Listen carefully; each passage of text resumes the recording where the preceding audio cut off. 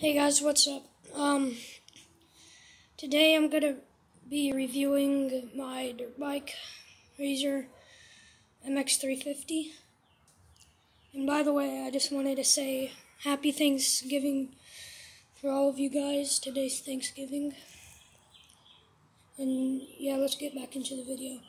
Alright, so there's an on and off switch.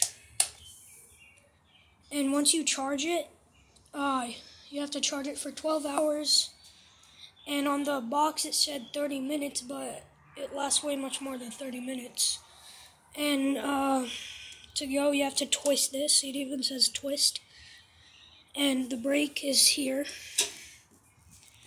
This is obviously where you sit down. And the pegs fold in and out. And the battery is good so far. And I rode this a few minutes ago, that's why it's dirty. So, yeah. And you have to put on the handlebars and this thing. And, yeah, that's all I have to say today. So, bye guys, see you in the next one.